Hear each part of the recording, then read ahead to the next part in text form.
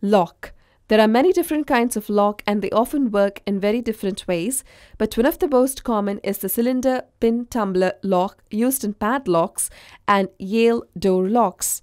Based on a mechanism invented in ancient Egypt, it becomes a winning invention in the 1860s thanks to the efforts of American inventor Linus Yale Jr. and the Yale Company named for him.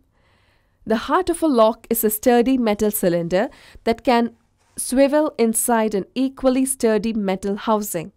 When the key is in place, you can turn the cylinder freely and open the lock. Without the key, the cylinder refuses to turn and the lock stays shut.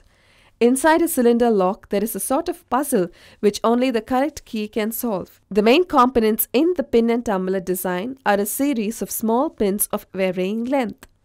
The pins are divided up into pairs. Each pair rests in a shaft running through the central cylinder plug and into the housing around the plug.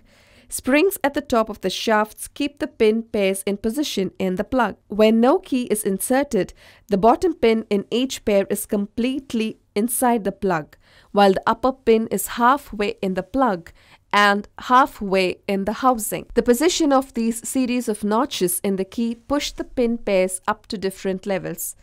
The incorrect key will push the pins so that most of the top pins are still partly in the plug and partly in the housing prevents the cylinder from turning.